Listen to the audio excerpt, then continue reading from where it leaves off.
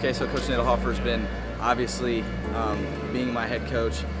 Sometimes there's a disconnect between the players and the coaches, but Coach Nadelhofer is definitely an exception when it comes to that, because he wants to be in our lives and actively participating in everything that we do, both on and off the court. And he's all about character, and that's one thing that has benefited me more than anything else, is just seeing him live out the things that he preaches to us on a daily basis.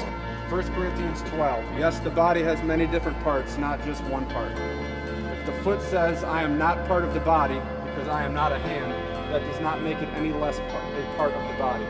All right, the team has grown in a number of different ways. I think we've grown personally, I think we've grown emotionally, I think we've grown spiritually, I think we've just become more of a family. You know, we came in with 17 kids that were 18 years old, some of them were going to college for the first time. A lot of firsts, putting on their shoes for the first time, putting on their practice uniforms. And today I think there's just a lot of excitement. The kids are starting to believe and to see what they're capable of and what we can do together. Well, this season I'm pretty excited about, the returners. We're all sophomores with a few freshmen, so we're bringing back experience, but also some new skills. We got new era, and then we got new era plus 17 coming. This year I'm hoping for double-digit games.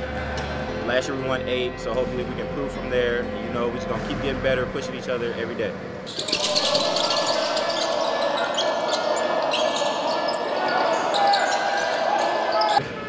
We picked up a lot of muscle in the weight room this summer. Most of the guys stayed over the summer. Some guys even came down every chance they got to come down to lift weights, get bigger, get better, everything.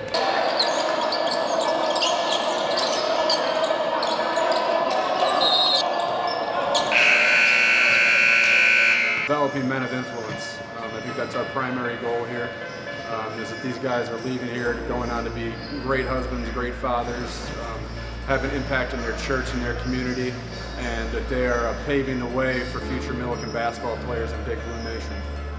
Guys that work tremendously hard. I think the biggest difference people will see outside of the experience that now, the great thing about 17 freshmen is that now 17 freshmen are sophomores, is that they've gotten stronger and they've become closer just as friends and holding one another accountable. But they've really hit the weight room hard, and academically have continued to focus and learn from past mistakes.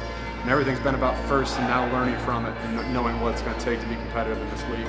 Well, I think this is Decatur, Illinois, and sometimes people that say, you live in Central Illinois, Decatur, Illinois, what's there?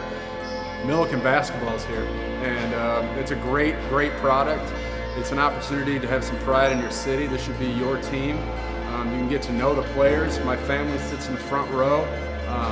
We're active in the community for sure, and what better time to rally? I believe we're like a great stock, and what better time to rally around a young program that I think has the ability to go on and do great things, and to rally around them as sophomores and watch this program grow from 1-24 to hopefully being very competitive.